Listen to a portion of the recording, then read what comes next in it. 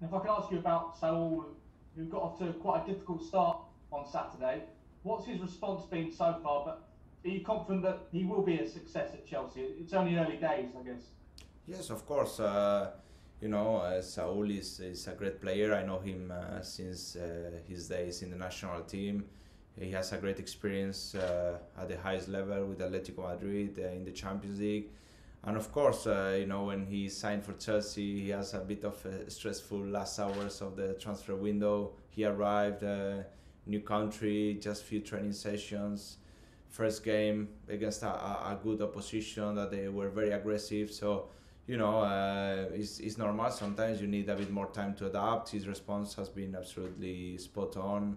His desire to improve, asking questions. He wants to adapt as quick as possible. But, some players, we need more time than others. That's completely natural. He has our full support.